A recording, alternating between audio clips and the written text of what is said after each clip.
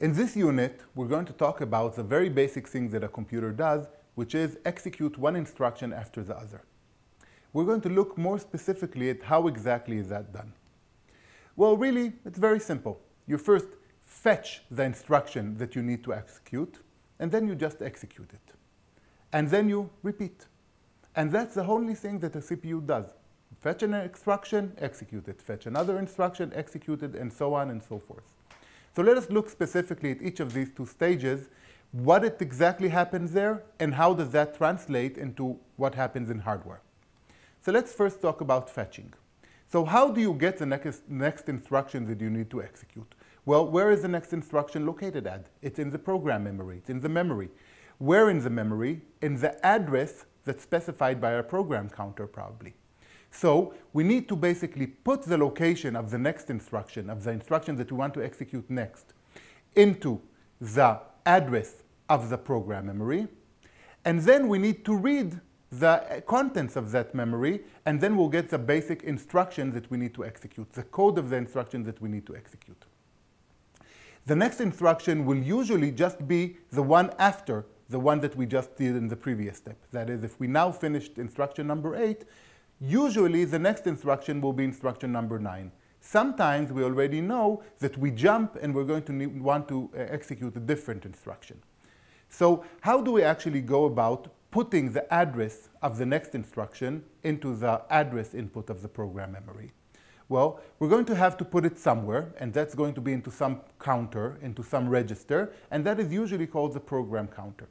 So basically, the hardware that executes the fetch, if you wish, part of the cycle is the following. There is a program counter. When we need to jump into a new location, or we need to just increase and go to the next instruction, we need to manipulate the program counter so it will have the address of the next instruction. The output of the program counter feeds into the address specification of our program memory, and then out of the program memory's output comes the actual code of the instruction that we need to execute. So that is basically what happened in the fetch part of the fetch and execute cycle.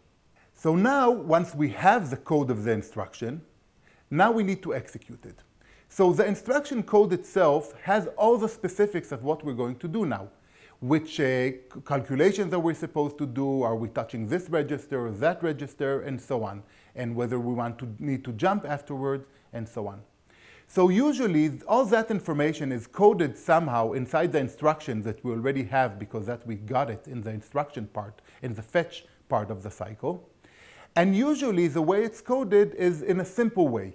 So that is basically different parts of the instruction bits actually control the different parts that we need to do right now. Sometimes it's more complicated, sometimes it's more simple, but that's a basic idea. So the basic executing the current instruction basically means taking the bits from the instruction code that specify what to do and actually doing what needs to be done. Looking at it in the hardware phase, from the hardware point of view, the instruction we already got from our fetch. That's going to now feed into the control bus of our CPU, of our computer. And that control bus basically controls everything. It tells the ALU what instruction to compute, to add numbers, subtract them, or so on. It also tells where do the data pieces come from. Do they come from which register, or from the data memory, or so on. So we basically have that the instruction memory that we just fetched basically tells us exactly each part of the system, what to do right now in the execute cycle. And that really controls whether we read from the data memory, whether we read from the registers, what do we compute, where to write, and so on. Of course, there are many details how that is exactly done. How does the bits from the instruction specifically tell the ALU what to do, which register to choose, and so on.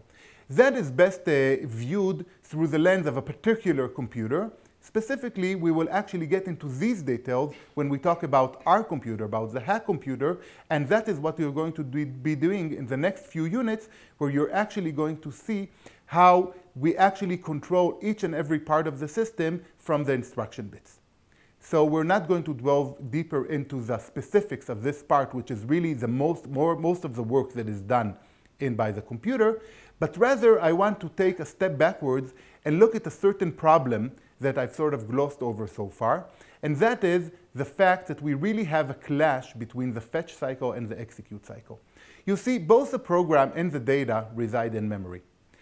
In the fetch cycle, basically we need to get from the program memory the next instruction. So we need to put into the address of the memory the address of the next instruction and get the instruction as output.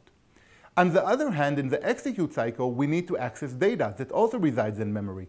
So we need to put into the address of the memory the address of the data piece that we want to operate on, which has nothing to do with the program piece that gave us the instruction. And because we have a single memory, that is a clash, because what are we going to put into the address? Are we going to put there the address of the instruction or the address of the data piece? We need to do both, and that's a problem. So how do we solve that? Well, basically, we're going to do one after the other. That is the usual way. How do we do one after the other? There's going to be a multiplexer that feeds into the address of the memory. In the first part of the cycle, in the fetch cycle, we're going to actually set the multiplexer to plug into the address input of the memory, the program counter. That is the location of the next instruction. While in the execute cycle, the multiplexer will actually set the memory to actually point into the data address that we need to access. And of course, the output of the memory will now go into both places, both into the parts of the system that need the instruction, and into the parts of the system that are used inside when executing to actually put information there. Now, you may wonder, okay, so how do we do both of them together? Well, when you look at it, you really need to remember the instruction from the fetch cycle to be used for the execution cycle. So that is what we're going to do. When we actually are in the fetch cycle, we put the address of the next instruction, we get the next instruction, and then we need to remember it inside an instruction register. And that instruction register is exactly what remains holding the value of the instruction that we're now executing in the execute cycle. And then, of course, in the execute cycle now, we have the instruction already stored in this register, and we can work with all the information that we need for the execute cycle using the data memory that is being addressed in the second part of the cycle. So this is the usual way it's done. Now there's a shortcut, and that is simply keep the two different parts of the memory separate. That is, have one unit holding the data memory and another unit holding the program memory. Each one of these units has its own address, and then we don't need to worry about switching between them as we've just shown. This shortcut makes everything simple. It is sometimes called the Harvard architecture, but we just view it as a variant of the von Neumann architecture and keep using it due to its simplicity. So now we've basically finished talking about the general architecture of computers, how in general you actually construct a computer. What we're going to switch in the next unit is talking specifically about our hack computer and how it is built exactly.